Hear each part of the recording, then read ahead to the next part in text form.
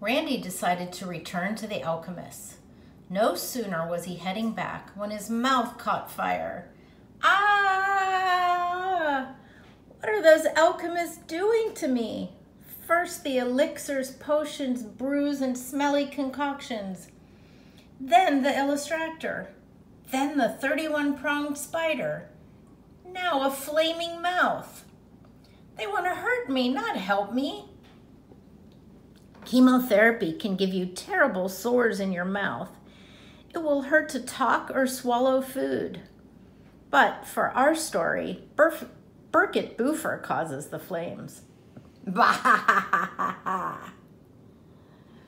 Randy has a bifurcated uvula. Cool, huh? True story. The word's actually bifurcated, but for our story, it's bifurcated for Burkett Boofer.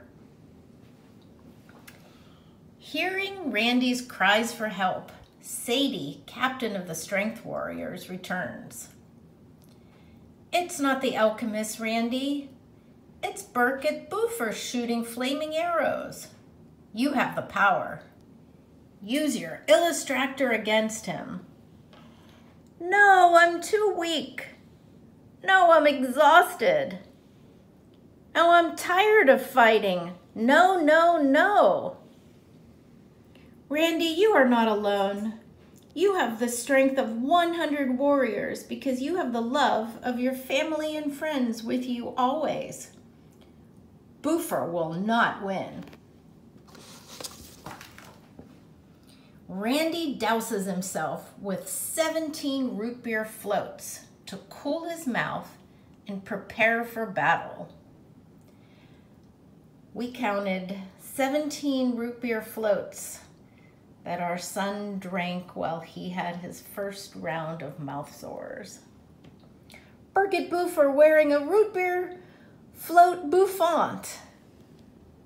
Randy, fueled only by root beer, ice cream, and jello, fought off Burkett for 6 days. Finally, the flames were drowned. Randy won this round. Notice the illustrator shooting off brown stuff. So you can imagine where that idea came from. The illustrator was beaten. Randy was bruised. Nothing that a little duct tape and Band-Aids can't fix.